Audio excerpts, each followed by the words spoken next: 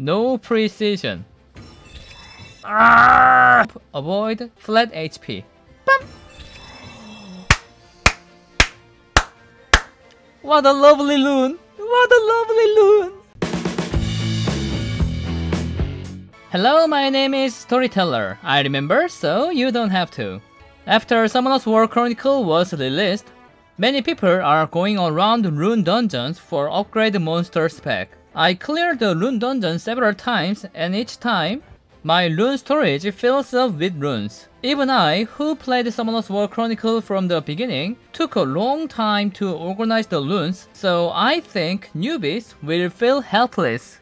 Look at all these runes! How should I organize it? So today, I'm going to make a guide to organize runes. Please note that this is my method of organization, and it may differ from person to person. Now, let's go to organize the runes piled up in your rune storage. Number 1. Disassemble. Disassemble all runes below rare grade. Disassemble it or sell them to the shop.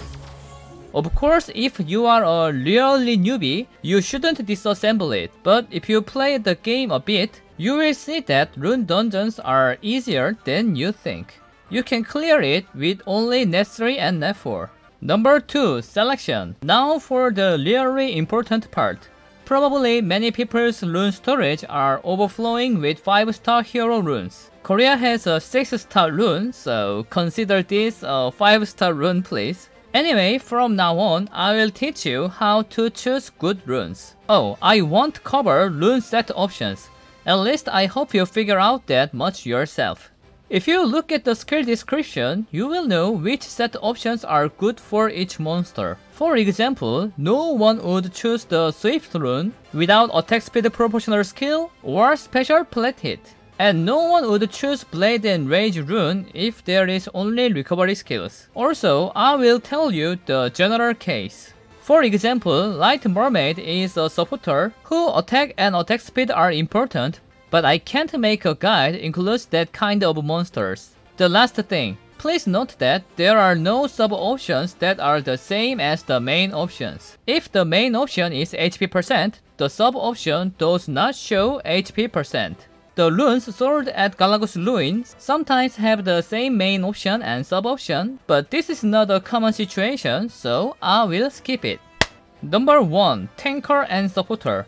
Rune number 1 is that the main option is flat attack and there is no defense as a sub-option. Therefore, HP percent, resistance, evasion, accuracy runes are the best runes for tanker or supporter.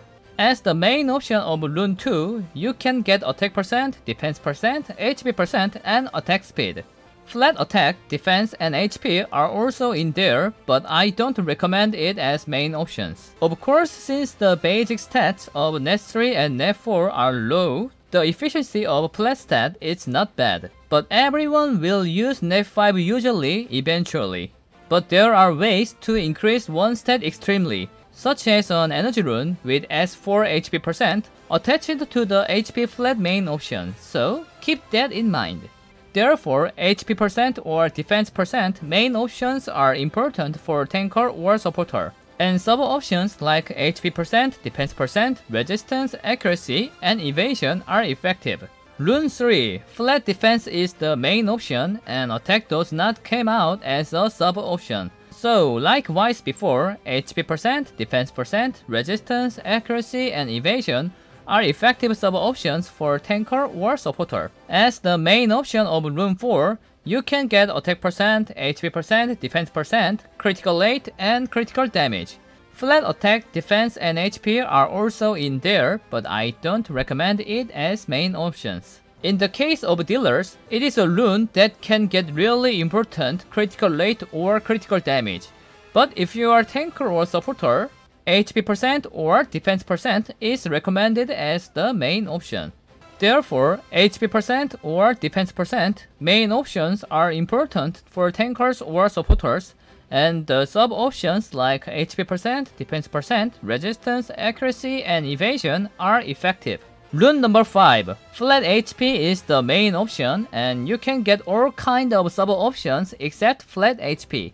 because it's duplicate. So in here, HP percent, defense percent, resistance, accuracy, and evasion are effective sub-options for tanker or supporter. As the main option of Rune 6, you can get attack percent, HP percent, defense percent, accuracy, and resistance. However, accuracy and resistance are not important enough to be taken as a main option. You can take it from sub-option. And also, I don't recommend flat attack, defense, and HP as main options too. Therefore, HP percent or defense percent main options are important for tanker or supporters. And sub-options like HP percent, defense percent, resistance, accuracy, and evasion are effective. I know, of course, it is impossible to find a rune that satisfies all conditions. Therefore, it is recommended to lock runes with 2 or 3 effective options. The rest of runes do combination or disassemble or sell to the store. For example, if number 1 Endure rune has HP percent, resistance, and precision, it's still useful if you can avoid precision. But if number 1 Endure rune has HP percent, attack speed, and precision, just throw it away. Number 2 Dealer. As for the main options, Rune 2 and Rune 6 always prefer attack percent. Of course, defense proportional dealer or HP proportional dealer, the main option should be defense percent or HP percent. And in the case of Rune 4 main option, usually choose critical damage. If the critical rate is low and the sub-option of other runes has high critical damage, you can select critical rate as the main option. Note that the main option related to critical can only be obtained from Rune 4. For dealer's sub-option, critical rate, critical damage, attack percent, and HP percent are the most preferred. Accuracy and defense percent? Slightly preferred. However, if it is a monster that mainly needed to apply debuff or remove, it is recommended to take some accuracy as a sub-option. I think over 60% is good. And also, for defense proportional dealer, I think you know without saying that defense percent sub-option is more important than attack percent sub-option. As I said before, it is impossible to find a rune that is perfect for everything. Therefore, it is recommended to lock runes with 2 or 3 effective options. The rest of the runes do combination or disassemble or sell to the store. For example, if it is the number 3 rage rune but it has evasion, resistance, and critical damage, just throw it away. However, if it has critical rate, critical damage, and resistance, pray to God for attack percent or HP percent to come out as an additional option while avoiding resistance. Now, I will show you how to organize runes myself. First, I make as much space as possible, then take them out of the bag in numerical order. So, let's see the blade rune first. Number 1. HP critical to critical. What a nice. Just go. And for dealer, attack percent? Not bad. Accuracy, attack, critical rate for debuffer dealer. So critical damage will come out.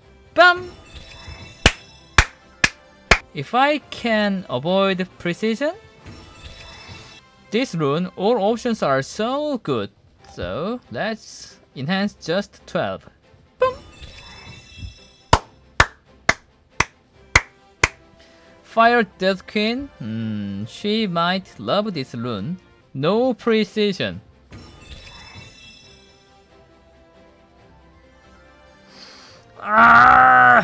There is only few precision dealer.